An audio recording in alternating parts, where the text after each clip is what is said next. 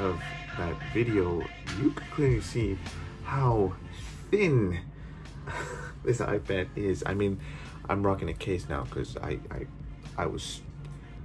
I held that like a piece of paper and walked around because I was so afraid of breaking. So I just went to the Apple store.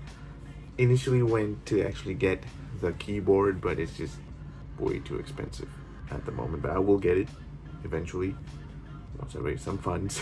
So yeah. So shout out to Skin Arma. I saw their cases in the Apple store and they look interesting. This is one for the iPad Pro M4. They have accented buttons. Pretty cool. It's a little bit glossy at the back, but you know, I don't mind it. So yeah, this is the brand Skimara. Hey, shout out to them. Not sponsored. If you want to sponsor me, well, hit me up in the DMs, Skimara. Anyway, this is the M4 iPad Pro, and oh my god, is this amazing. I mean, I'm coming from a 2020 A12Z iPad Pro that is showing its age. I mean, still usable, it's still very snappy, very fast, but at certain places it kind of chokes, especially in video editing, which is just annoying. So yeah, I decided to make the jump to the M4. By the way, at this time of shooting this video, this is the only M4 device that Apple has, which is the most powerful chip Apple currently is putting on a device that they're selling officially. So it's even Apple's MacBook lineup does not have the M4, so that's interesting. The second you open this guy and you're greeted to this amazing screen. I'm not sure you can see this, but this screen is amazing. And I'll put a link down below on Linus Tech Tip, his video on the M4 iPad Pro. This screen is somehow better than a $20,000 TV that has a pretty amazing display, and this one's better. I'll let him explain the details to it, so go check him out in the link in the description. Much more in-depth explanation on the iPad Pro. Ever since the first iPad Pro, when Apple was bragging about how the iPad is now the PC replacement, and we all laughed because what? But every year they keep getting closer. Not there yet, but closer. And this is the closest we're ever going to come to actually replacing the PC. I actually sold my Lenovo Legion 5i and got this as sort of a replacement to my portable laptop PC kind of thing. So yeah, so yes, a gaming PC with a GTX 1650 has been toppled by an M4 iPad Pro. Doesn't have a keyboard. So yeah, I mean, the first thing I noticed about this, because the previous iPad had mini LED, if I'm not mistaken. So coming from that display to this is just insane. So this guy has a tandem OLED display, which has 2 layers of OLEDs overlapping each other, giving you this amazing, vibrant, and responsive display. It's just chef's kiss. Like, look at how thin this is. My god. Just for comparison, this is my first ever iPad that I ever owned back in high school. The first generation iPad mini. That, I mean, it works, but the screen's kind of busted, and I mean, it works, but you can't really do much with this. This is how thin the iPad mini is, and this is how thin, I mean, I'm not sure you can kind of, I mean, you can kind of see it, right? It is, jeez, it is, it's actually thinner. It's thinner than the iPad mini. Hold on, I need to put it in a flat surface. Yep, it's thinner. It's actually thinner. What? The iPad mini, the first generation one, thinner. Jeez. Another one to compare. The most famous iPhone 6. The bend gate, the battery gate, so many gates. Compare the size. Wait, is it flatter? Oh, I don't think so. Oh wait, what? This is not the flattest iPhone. What?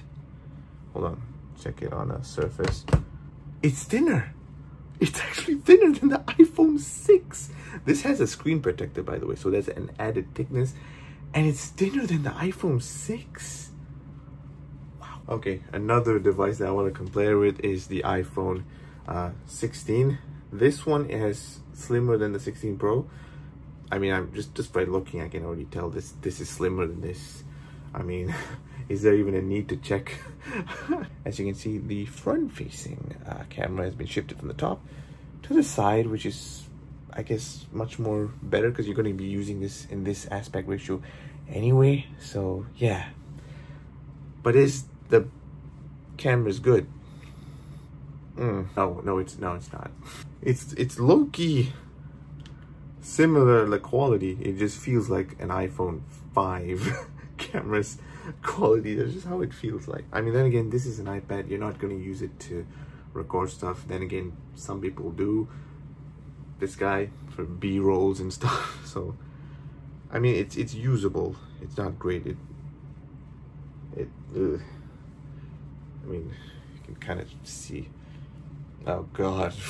I mean, you can't really see. I mean, I will do a much more in-depth video on this guy. This is just a first impressions video, so yeah. The camera is usable. The max video aspect ratio resolution that you can get is 4K 60. It's okay. It's all right. And for the front facing, it's an ultra wide, so you can do that and see my absolutely messy shelf. I mean, the ultra wide it's a welcoming feature to have, considering that I'm coming from the A12Z 2020 iPad Pro that has a very iffy camera. Other than that, it's decent. This is amazing. Obviously, I will be testing out a lot of games. As you can see over here, Alien Isolation, Resident Evil 4, and also Resident Evil Village. All PC games that you can run on the iPad. How cool is that? Oh, another thing that I found out that is cool is that this thing has USB Type-C, Thunderbolt 4 support. So that means you can do this. Thanks to the Thunderbolt 4 compatibility, you're able to extend the display to a wide angle screen as well, a 21:9 aspect ratio that sort of extends the display. It kind of brings it close to a PC-like experience. But a little asterisk to this mode, you need a keyboard and a mouse to sort of enjoy the screen real estate. So yeah, voila. Okay, I just connected to a mouse. The Armageddon Mirage, that's right, I've reviewed this. Open an app, like for example YouTube. Let's open it.